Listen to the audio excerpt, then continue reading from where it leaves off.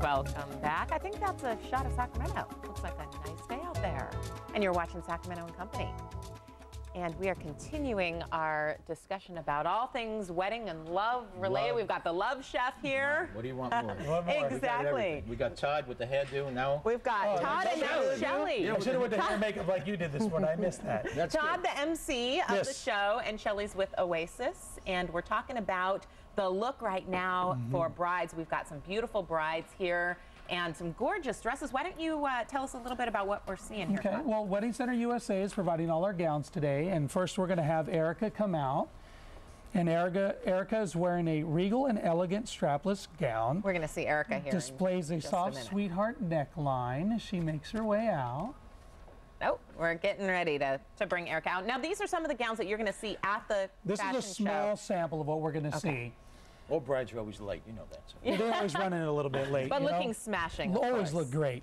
All right, this we have the sweetheart gown on the front with the sweetheart as well on the back, and the delicate silk organza, detailed embroidery and beadwork adorn the bodice and the line of the hem.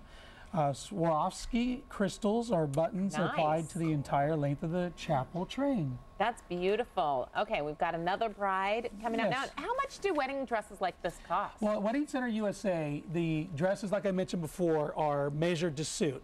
They run up under $899 for the bride, which the typical average wedding gown is $1,400. So it's a little bit better savings. And then, of course, the gown is already made to fit. You're saving on the alterations with these gowns. That's beautiful, too. Now, this is Bertha. Yeah, she's wearing a beautiful and timeless wedding dress.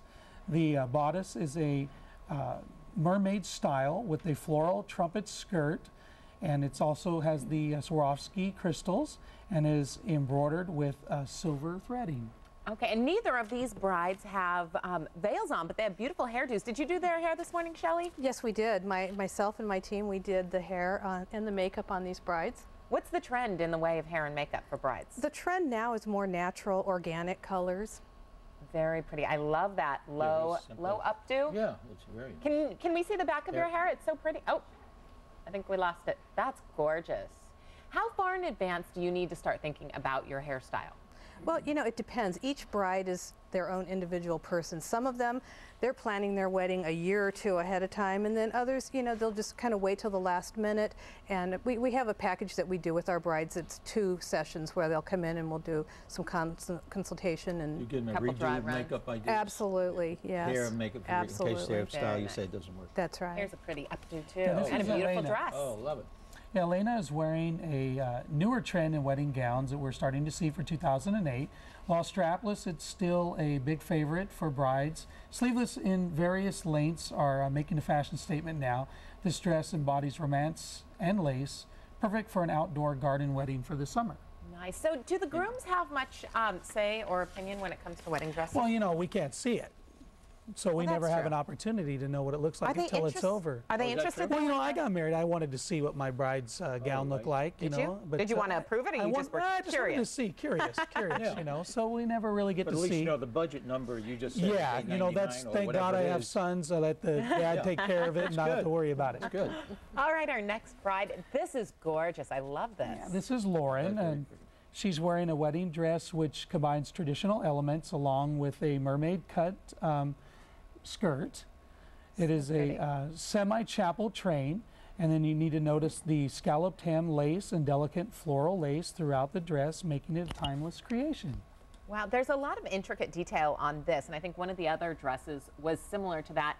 Is there anything that's really in right now as far as detail? Is that kind of what you're seeing a lot of, or is it really just... You know, as a disc jockey, you wouldn't think that we have a lot to do with that kind of thing, but because we're there planning with them the entire day and handling things, we actually do. So we've seen brides wearing more of a casual but elegant dress, something that they can have a little more fun and dance and enjoy their party rather than something that restricts them. So it's still elegant. Strapless is very popular. We're seeing the brides wear their hair down a lot more now. That's pretty. Do they do a secondary dress, a change? You know, that does happen. That does happen. The bride will go, you know, kind of like we used to see, the trend was like in the 50s where the bride would change into something that would be more of a party dress. We're starting to see that a little bit more now.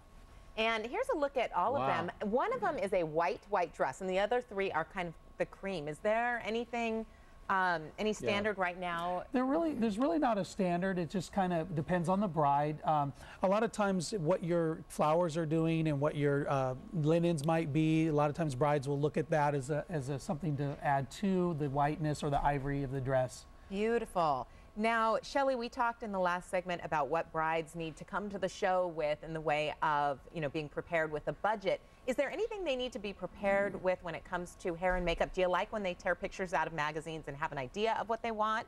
Or do you kind of help them create that based on the look of their dress? Absolutely. We love them to bring pictures, thoughts, ideas, but then as we're the professionals, we'll try and help them to decide on what works best for their hair and their skin type and all of the things that matter within And the day of, you're there and obviously doing all the touch-up and stuff. If the bride would like that, yes. But typically they come into the salon the morning of their wedding, and then we will make them beautiful, and then they're off. But if they'd like us to come back with them, we are certainly willing to do that. That's great. Okay, and we've got all the details again about the show. I know. And these girls are gorgeous. They're all 7 foot tall. I mean, scaring me. I saw you taking a picture with all of them. Thank you very much. That's going to go on the poster board. The gowns are gorgeous. There's all the information about the bridal show, February 17th. We've got that on our website as well. Thank you so much. Thank you for having us. Thank you, brides. Great job. You look beautiful. And special thanks, of course, to A Moment in Time for sponsoring this segment of our show. Well, still ahead,